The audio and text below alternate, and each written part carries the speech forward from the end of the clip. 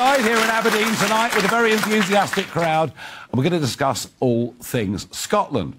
But to begin, a story that some say isn't relevant to Scotland. No, you'll often hear people say immigration is only an issue in England, and yet, when you look at the social attitudes survey, you find actually people in Scotland are as worried about illegal immigration as people in England are, even if Dover is a long way away.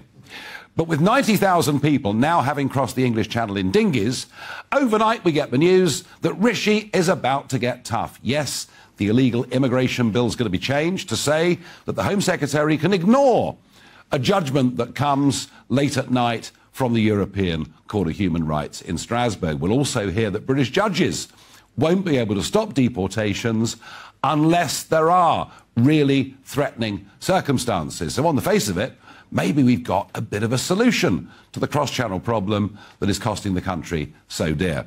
Well, bear this in mind. It'll all be dealt with case by case, judged by people who I don't think have the same view as the majority of the population. But worst of all, the government were in court yesterday against Braintree District Council. And this is over Wethersfield. It's the old military base in northern Essex that they want to use for people that are across the Channel, young men. The government, in its argumentation against Braintree District Council, said unless they had sites like that, they might not be able to provide suitable accommodation in line with Article 3 and Article 8 of the European Convention on Human Rights. So on the same day, the government tell us they're going to get tough on ECHR, they're actually using ECHR rules under emergency powers to say that these sites must be filled. My advice is don't believe a single word that they say. But their problems are almost as nothing compared to those of the Scottish National Party.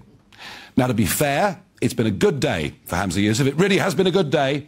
Not a single senior official has been arrested all day. But they are in something of a political death spiral. And when a vacuum opens up in politics, it's an opportunity for others, and clearly Labour, very keen to get many seats back in Scotland, the Conservatives fancying their chances.